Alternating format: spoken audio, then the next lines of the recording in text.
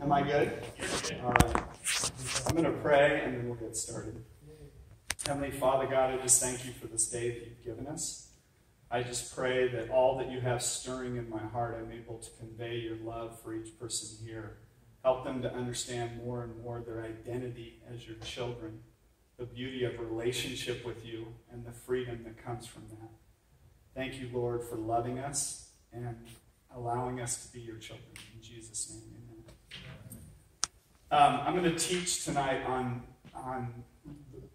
basically everything I teach out of is out of a life lived and a submission of life to a loving God.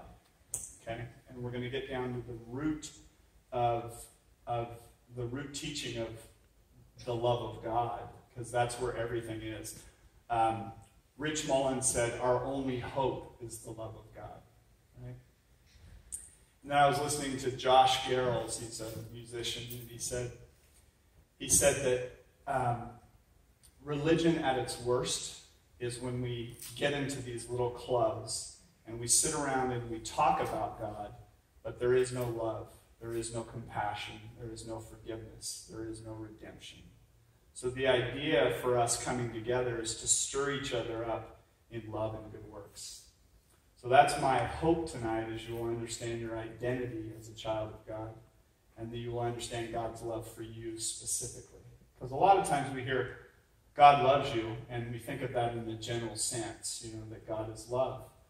But the identity as far as your created value and understanding who you are, and then the beauty of the free life that comes out of that place.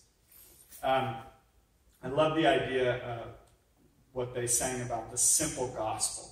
The beauty of that God loves you, and that he desires you to come back home to him, right? The prodigal story is perfect for that. And I was thinking about what I used to think of what religion was kind of a moral checklist of the things I needed to do in order to receive God's love, right? Instead of understanding, it says in Romans 5:8, for God demonstrates his love for us that while we were yet sinners, Christ died for us. We didn't clean ourselves up in order to receive that love. He loved us where we were, and it's that love that motivates our obedience. Religion is, I need to obey so that I could be accepted. The gospel teaches that you are loved and accepted, therefore your heart desires to obey.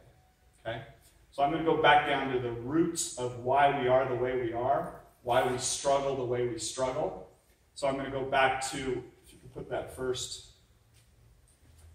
Genesis 1:26 and 27. Then God said, let us make mankind in our image. So we are supposed to be the image bearers of God. He made us in his image, right? And then what happened is, because of the fall, that image was lost. Because we decided that we wanted to be autonomous. In the garden, the lie was, you can be your own. They did not want to submit their lives to God in that moment, so they chose to be their own, right? And that's when the fall came, the fracture of what happened. Because the promise was, when you eat of this tree, they said you can eat of any tree, but just not this tree in the middle of the garden that was the knowledge of good and evil, right? So they ate from the tree because it looked good. And what happened in that moment was fracture. And he said, if you eat from that tree, you will surely die. And yet they did not die. What died was the image of God, right? So now all of a sudden, can you put that other deal up there? Matthew. For the Son of Man has come to save that which was lost. And that's the image of God, right? So our deal is that that image was lost, right? So we have the ability at any time in our lives to come back to the Father, to the love of God. So we come into the world, each one of us come into the world apart from that love of God. So why do we go down the avenues that we go down, the idolatry, the different things that we're searching for love and acceptance, right, apart from God? Because we were meant to be connected to the love of God, right? So now all of a sudden, we think that somehow that relationship is going to satisfy that soul, that longing that we have. Because the longing within us is to be his. right? And yet we go down path after path after path after path, looking for that fulfillment that we can only find in him. But the beautiful thing that happens is when we submit our life to God, and that's why I think a lot of people in the church struggle, is because we incorporate Jesus into our life without fully submitting our life to God. Because at the root is still self-centeredness. The brokenness from where we're coming from, because we come into the world self-centered, self-seeking, searching for love and acceptance, because that which was lost was the image of God, the love of God being connected to him. But we have the ability at any time to be reconciled to the Father, reconciled to the love of God. Now all of a sudden, we have the image of God. We're back to that place as if we never ate the tree. And that's what happened 7 years ago for me. I was in church before, and what I thought of, like I said, I thought it was this moralistic checklist. What I thought a Christian was is you didn't drink, you didn't cuss, you didn't watch a rated R movie unless it was about the crucifixion of Christ, right? That's what I thought Christianity was, and it's preached some places. That's not at all, right? So out of my life, I submitted my life to God, and what happens if you make the tree good, the fruit that's grown is good. Instead of trying to focus on the fruit first, right? So often we focused on behavioral modification inside of the church. I need to behave in a certain way in order to receive the love and acceptance of God and others. Okay? It's the opposite. You need to submit your life back to God, your loving Father. Then he restores you. He reconciles you. He's the root, right? So it's the root that a lot of times we're focusing in the wrong place. We're focusing on the fruit instead of the root. But the root of God is that he loves you and desires to have a relationship with you. Not just a compartmentalized Christianity where you come to church on Sunday, you hear a message, you feel a little bit better about yourself, but there's no life transformation, right? It's about your life being transformed into the image of God. And that's when you become free. That's when, so I incorporated Jesus in at the beginning of my relationship with God. Because I went from a life of depravity and brokenness into church life.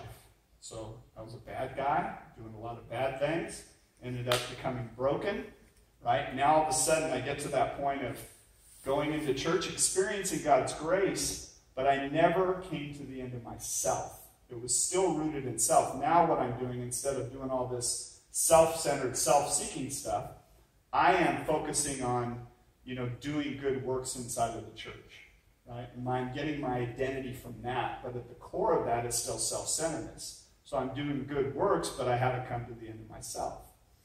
And it says, the one who tries to hold on to his life will lose it, but the one who lays down his life for my sake and the gospel will find it. Deny yourself, pick up your cross, and follow me. Right? It's throughout the gospel. 7 times it's mentioned, the same scripture, but in different places. And that means it must be pretty important. It's not deny the devil, it's deny yourself, is at the core. Right? So that's where the beauty happens. Now all of a sudden in a submitted life, before when I was in church, I didn't experience the fruit of the Spirit. I didn't have peace. I didn't have joy. I didn't have contentment. I didn't have anything. I was just trying to root my identity on what I did. But now all of a sudden, 7 years ago, and it wasn't in a church service, it was in a bathroom mirror after a 3-year addiction where I should be watching my kids, but I'm actually in the bathroom after a 3-year addiction and unhealthy relationship, and I should be watching my kids, but I'm watching porn in the bathroom. Right? I looked in the mirror, I was 160 pounds. I usually weigh about 210. And I was at that point of surrendering my life to God. Right? And I said, I'm yours. I don't know what this looks like, but I'm yours. And I submitted my whole life to God. I didn't compartmentalize it. I'm going to give Jesus this part of my life, but I'm going to hold back the rest.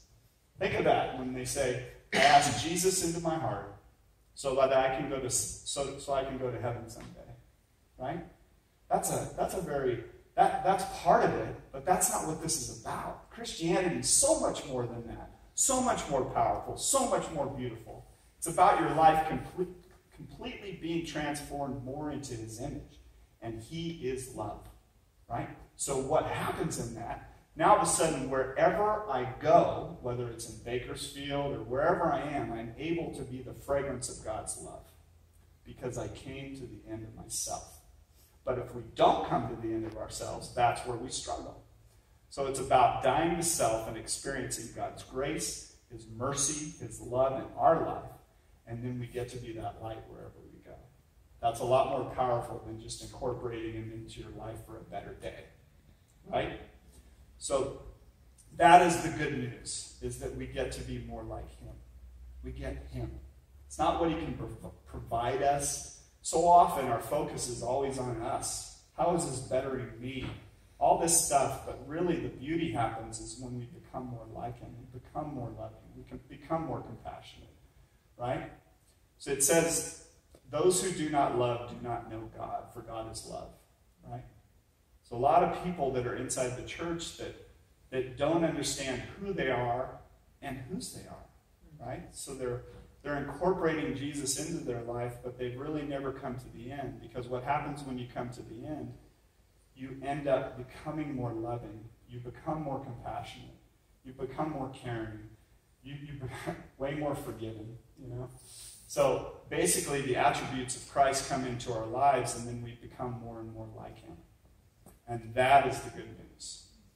So, let's see. You were created for you. You were not created for you. You were created for His image. Right? That's the root of it. As far as we weren't really created for us. We were created to be His. And what happened is, because of the fracture, the fall, we are separated from that love. Now all of a sudden we're always searching and striving for that apart from Him. But the beautiful thing that can happen is you can come back to that loving Father as if you never ate the tree, no matter what you've gone through in your life. It says, come to me all who are weary and carry heavy burdens, and I will give you rest for your soul. That's His cry out to you, is saying, come home. I love you, and I want you to experience my relationship and my love for you. Right? Is that about, should I go to the questions? Sweet. So we have a couple questions. And what we're going to do is we're going to break off into, how big, Brett? 4 or 5? Yeah, 4 or 5. 4 or 5 people in little pockets, if you can gather up. And we've got just a couple questions. Do you have children? How many? What are their names? Can your children do anything to lose your love for them? Right? And if we're flawed, and that's, I think of that. I've got a 16-year-old and an 18-year-old. And they could frustrate the heck out of me. They could do a lot of bad behavior, but my love for them will never change. Right? And if I'm a flawed father, God is a loving Father. It's a little different than we are. Anyway, let me pray real quick again. Heavenly Father, God, I thank you for loving us while we were yet sinners. Your Son died for us, and you show us your love by that, God. That we didn't earn your favor. We just accepted it. We don't have to achieve to receive. We just have to experience your grace and then become more graceful. Experience your love and become more loving. God, I thank you for each person here. I pray that something is seated within each person's heart, that they might know your love a little more today. In Jesus' name, amen. All right, guys.